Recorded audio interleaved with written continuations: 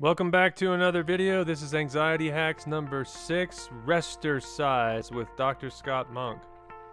We've been working on our 8 R's. We're on number 4 now, rebuild. Exercise for muscle growth, not for fitness.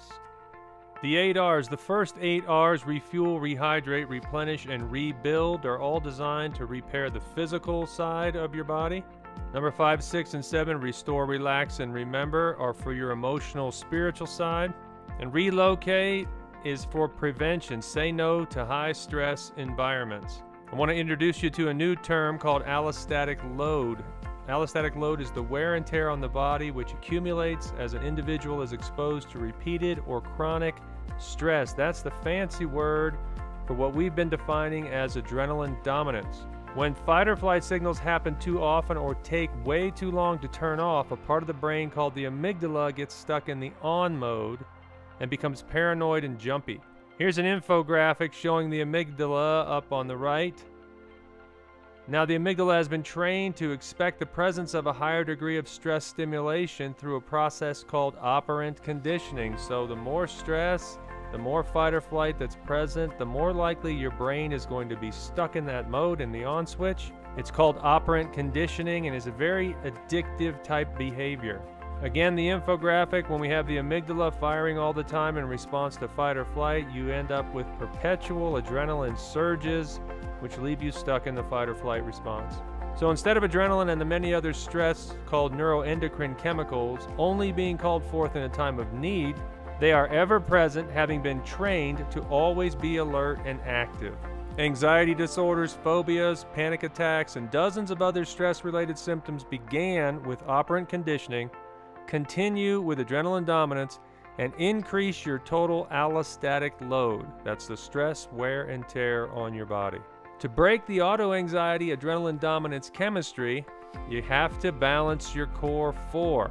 That's genetics, emotions, lifestyle, and your chemistry itself.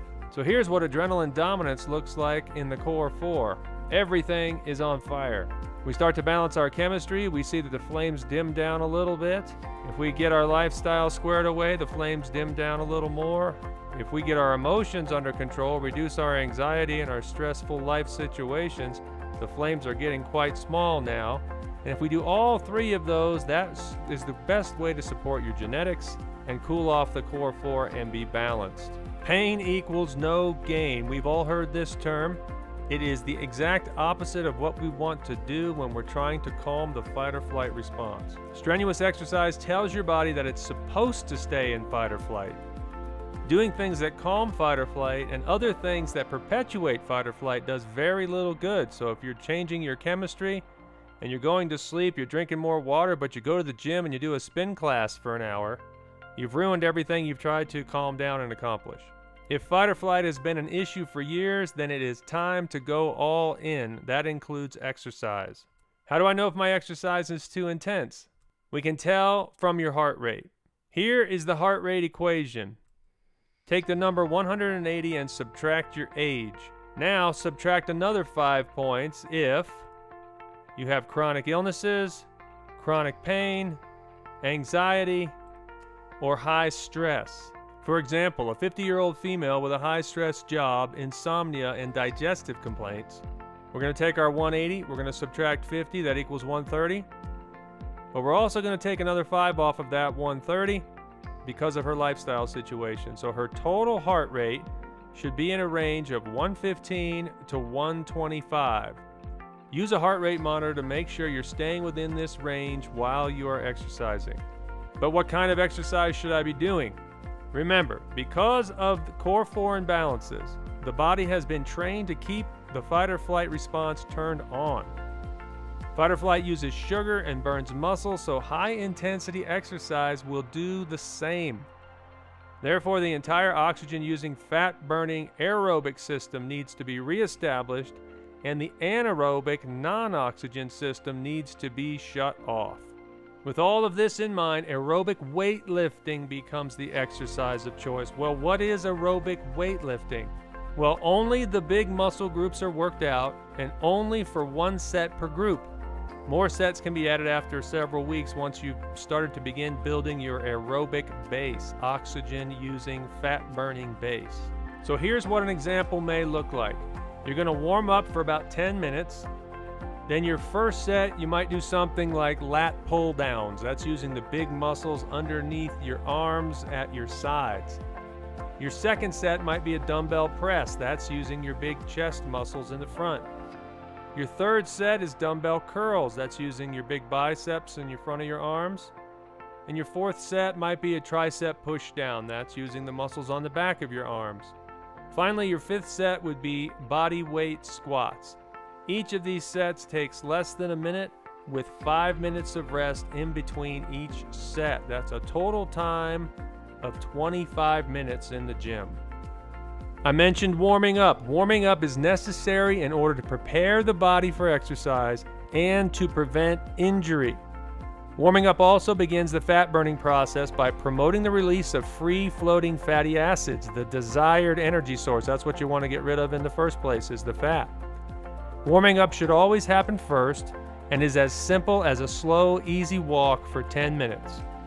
Up to 80% of the blood in the organs will be transferred to the muscles during exercise.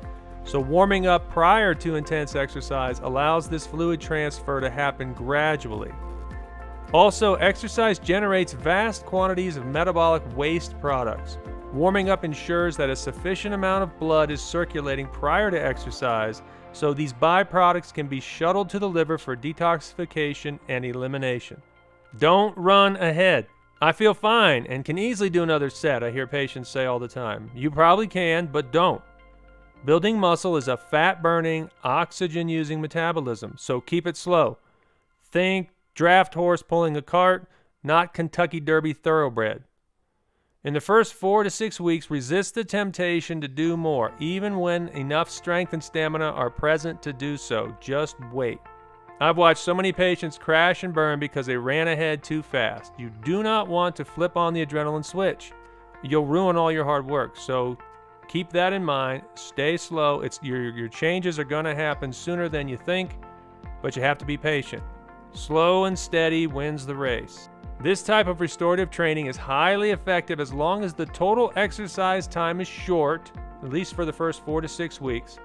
If you do too many exercises without enough rest, again, you're going to turn on adrenaline in order to manage what the body now perceives to be the survival response. You're going to keep your body thinking it's supposed to stay in fight or flight.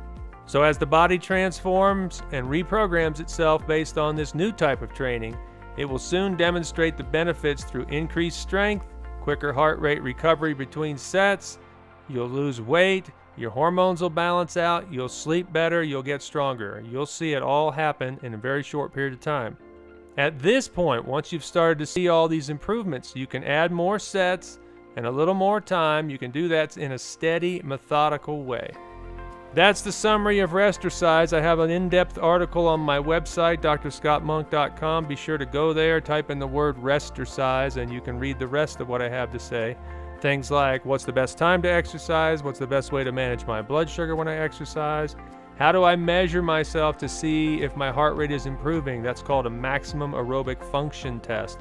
So go read that article and I tell you those details. Also, don't forget to subscribe to the channel, and you can pick up my book on drscottmonk.com. We'll see you at the next video.